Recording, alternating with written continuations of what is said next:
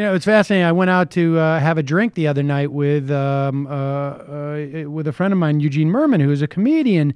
Who I don't know if most people know this, but he came to this country as and it's an immigrant from Russia. I came as an immigrant from Canada. Well, yes, I know that's true. Not the same circumstances, because at that time, he was saying, like, when I came over here as a kid, I used to get called a commie fag in school all the time because this is, of course, how about the Irish threat of the 1860s? Right, the Fenians. And he's like, when I hear this stuff about the Syrian refugees, like, I was coming from America's enemy. I was a refugee here, essentially, and came under circumstances that were not as dire as the Syrians. And he's like, I know how hard that was for me. Never mind, like, what we're seeing here with totally. It really is. It is stunning, and I can only imagine. I mean, like that's why the implications of. I mean, we're a little bit off topic here, a little bit, but the implications of the rest of the Republican Party not denouncing Trump, and is so carries so much weight. It carries so much weight. My father. Yeah. It's like this. It's like. There's a binary, there's like an either or. George Bush, you're with us or you're against us, right? And Jean Chrétien said in 2004, how about not? How about we can be a third way? And this is what I want to talk to you about, the geopolitical component of this. During the Vietnam War, Nixon, who called Trudeau an asshole, and Trudeau replied, I've been called worse things by nicer people, which I thought was a great comeback. But, the Canadian government refused to join into this binary. You're either Soviet Union, you're either in the communist world, or you're with America. And Canada said, how about not? How about a third way? How about we have relations with Cuba? How about we trade with China? How about we, play hockey against the Russians? And these things sort of pass by, and everyone thinks Canadians are polite, but it's a very significant difference. And so what Justin Trudeau's saying is yes, there's a problem with Islamic extremism, and yes, Canada has a role to play in that. But no, there's not just two ways to think about it. You either are a jihadi or you're a kamikaze maniac trying to kill, you're Ted Cruz. It's just a false dilemma. And so I feel like what's happening under Trudeau is a third way is going to emerge. And we'll see what the world does with that in the light of Paris and these attacks, these horrible attacks. But the emergence of a different perspective, doesn't necessarily announce itself with trumpets, but I think that's what you're beginning to see in Canada. I wonder if the impact of Canadian politics I wonder if Canadian politics will have more of an impact on the politics in this country than it has in the past, which I don't think is insignificant, the amount, because much of our conversation, I don't know how much, there's no way to quantify it, but certainly in the sort of broader popular conversation about single-payer healthcare, a lot of that is a function of being able to reference Canada as having it. I mean, that's just, well, Donald Trump's in favor of that. Well, yes, but I'm saying, I wonder if, in the 10 years or so that Harper has been the prime minister there, and certainly, in the years, from like 01 to 06, there was nothing that was going to get through the American psyche beyond what had happened on 9/11. But I wonder just like, if the internet and the sort of the breaking down of media sources, I wonder if this stuff is going to filter. It's hard to measure how much it has been impacting American politics to have essentially a Governor Lepage. I would analyze, make the analogy of Harper in Canada. How much that's going to impact this country. A couple things. Yeah, a couple of big frame things, I think. Number one is that Obama has never really had a true sort of bromance in geopolitical terms. He's had some allies. He's had alignments. But I think with Trudeau, he finds someone whose voice is in three dimensions like his. And I don't say that because I'm making it up. I'm saying it because Obama's White House spokesperson, Ben Rhodes, told me that, in an exclusive interview, and because Canada's having its first state dinner in Washington in 20 years under Trudeau, and that Obama has expressed a personal interest in getting to know him and mentor him. That is not insignificant when the President of the United States reaches out like that.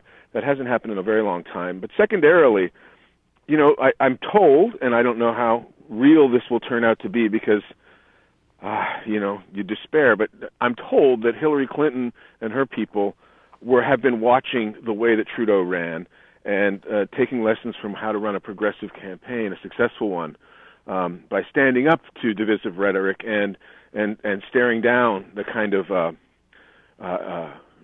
Islamophobia that you get merchandised instead of trying to piecemeal it or mealy mouth stuff. Trudeau was very direct and confrontational with Harper, and he called him on it, and it worked. I was really you wrote about the issue of dual citizens, Canadian, and just tell us about that, because I thought that was a fascinating. I mean, it's such a sophisticated response in terms of degrading the citizenship that I wonder if, the American population, frankly, with all due respect to Americans, could really sort of, if that could resonate here. But explain that to us, because I found that fascinating. So Harper introduced a law called Bill C-24, and it was, basically the Patriot Act, Canadian style, with a bunch of permutations that were different. And one of them was this fashionable idea in certain reactionary quarters that people born in other countries, what they really mean is Muslims, who behave in ways that are unacceptable, by which they mean convicted of terrorism, which can mean a million things. It doesn't mean that you got a suicide vest on. It can mean that you are, for example, Palestinian, and you give money to a group that's supporting people in Gaza, just say. Right. The way that this aiding and abetting or providing material support to terrorism can be defined so broadly, that those people, those brown people with their funny God, aren't really citizens because they weren't born here like us. And so you can be citizens. You're talking about naturalized Canadian citizens. Yes, you're talking about people who are citizens of a country but were not born there. Harper decided that their citizenship should be different from every other Canadian citizenship, the Canadians that are born in Canada. And so he created a law that enabled the Minister for Immigration to revoke their citizenship with no judicial review and no possible judicial review. So, my friend, Srinivas Krishna, is a remarkable, wonderful filmmaker and technology developer and human being. He's just one of my favorite people in life. And he calls me up when this law passes, and he says, so now, and he's lived his whole life in Canada since he was 2 years old. He was born in India. And he's like, so I'm no longer, if they decide to take it away, I'm no longer Canadian? It was just shocking. And so what happened in the debates was Stephen Harper said in this debate, well, of course, why wouldn't we remove citizenship from terrorists? Now, there's so many assumptions, that's so pregnant with so many different meanings, that statement. But Trudeau looked straight in the eye and said to him, a Canadian is a Canadian is a Canadian. Now, you've got a pretty degraded discourse when you need to assert that kind of thing in a national debate.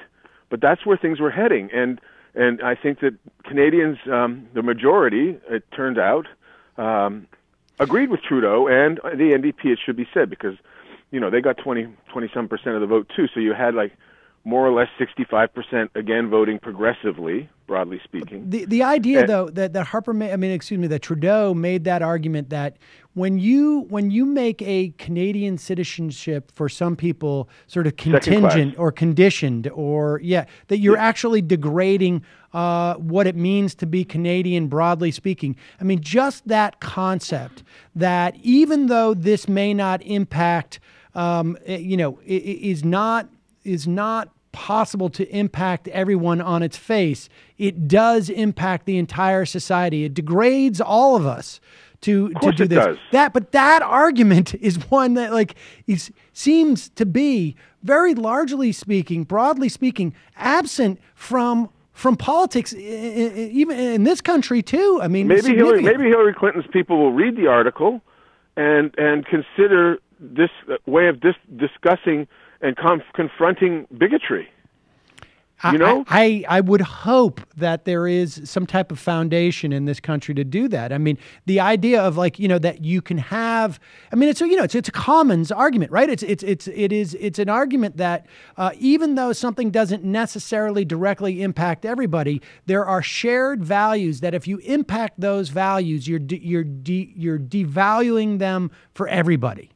Yeah, I remember when I was a kid in high school, we used to have these debates about the death penalty. And the idea that an innocent person would be, or someone who wasn't necessarily guilty beyond reasonable doubt would be executed used to matter, right? In this country, that's long gone. Well, I mean, I shouldn't say that. It is coming back into fashion a little bit. But for a long time, it just was completely out of the question. If you were convicted and sentenced to death, whether you were mentally retarded or not or whatever, DNA evidence aside, you deserve to die. And so, these are not abstractions. Valuing life, valuing difference.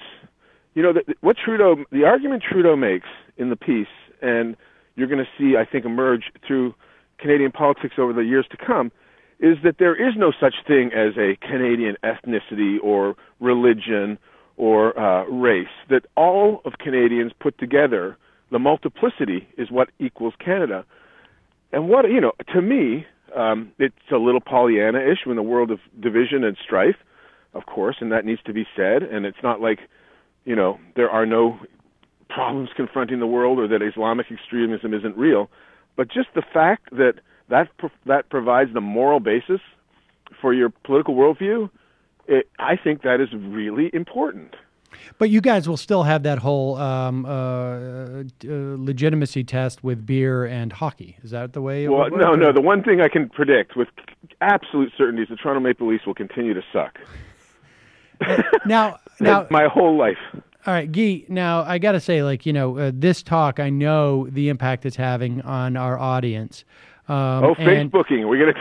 Well, here's what I want to suggest, because I know that that you always like to get likes for your Facebook because you've just... This is the only place I get them. Well, this is what I want to suggest, and I think this makes a lot of sense. I've thought about this.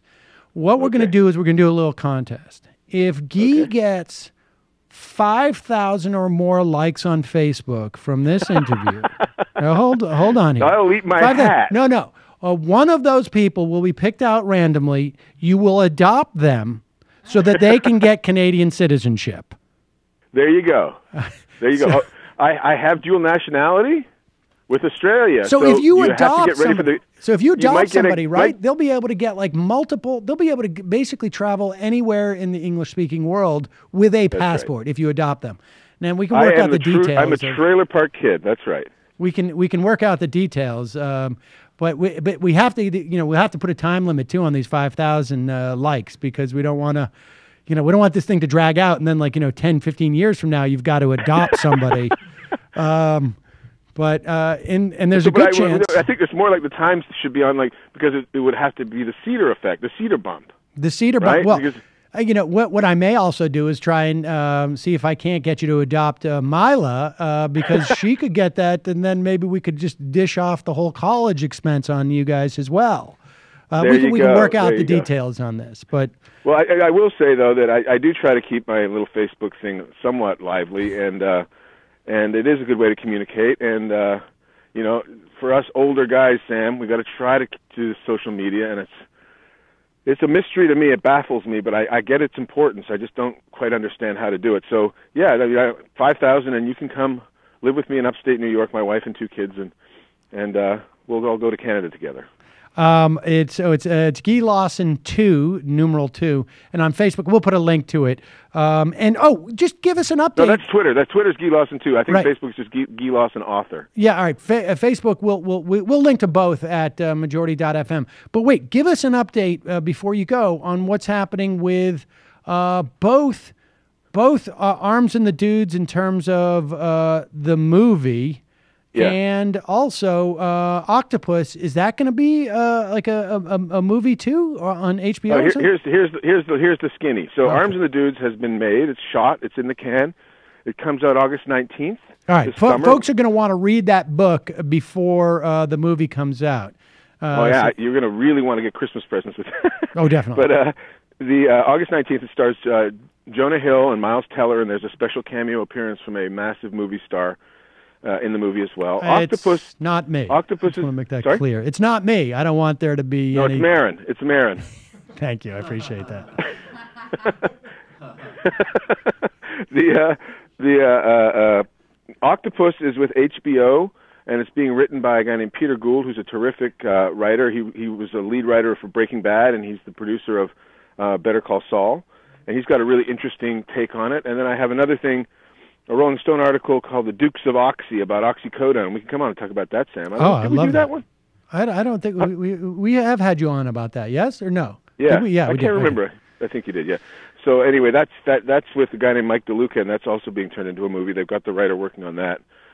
So yeah, there's some stuff like that. But I got to say, it's fun to be doing pure journalism. Like back in the saddle kind of stuff. Instead of narrative, I love doing narrative stuff too, but storytelling. But it's, Trudeau definitely caught my attention and got me out of my seat and up to Ottawa to encounter somebody. If you look on, read it online, and feel free to comment, of course, and let me know your thoughts. But I think you're going to find it's an interesting encounter. It really was. I found it really interesting, and it was funny to sort of see the guy's reaction to speaking to Obama. I mean, he really seemed like. I mean, he seemed like he was genuinely sort of like on his heels by the whole thing. I'm still looking forward to the day when you run for governor, and some sort of Seder mania sweeps New York State. And I can interview you, and you can be astounded at meeting world leaders yourself. Well, there's still time, Guy. Hope springs eternal. I appreciate it. Right. Guy Lawson, folks, GuyLawson.com. We'll put all the links to your books at Majority.fm and, of course, the piece in the New York Times. Guy, thanks so much for your time today. Thanks, Sam. Great stuff. I'll talk to you soon.